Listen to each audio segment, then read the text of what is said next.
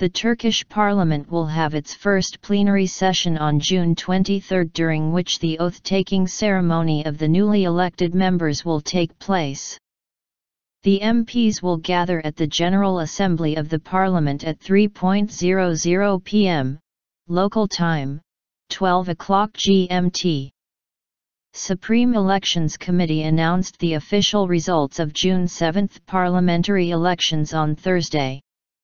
According to the official results, the Justice and Development (AK) party leads the way with 258 MPs elected to the Turkish parliament.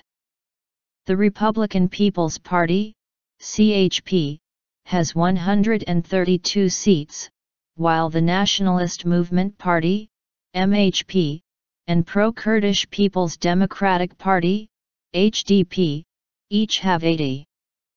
After swearing in, the parliament members will elect the Speaker.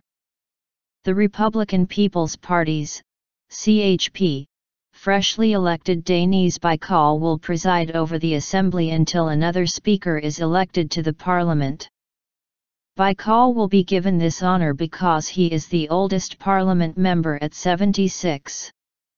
Candidates for the seat of Parliament Speaker will submit their applications after the first plenary session and the oath-taking ceremony. The deadline for applications will be June 28. According to Turkish constitution, the election of the Speaker shall be conducted via secret ballot. The first two ballots require a two-thirds majority of the total number of members. In the third, the absolute majority is needed.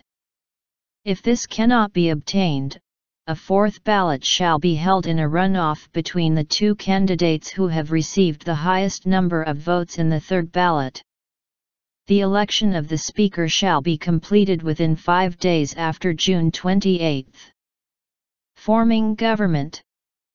As none of the four parties has the necessary majority to form a single-party government, they are forced to negotiate to form some type of coalition following the opening of parliament. President Recep Tayyip Erdogan is expected to ask the AK party to form a government, seeing as the official results have been announced Thursday. Turkey's constitution stipulates that a new government must be formed within 45 days following the president's demand. If no government is formed, the country will have to hold early parliamentary elections.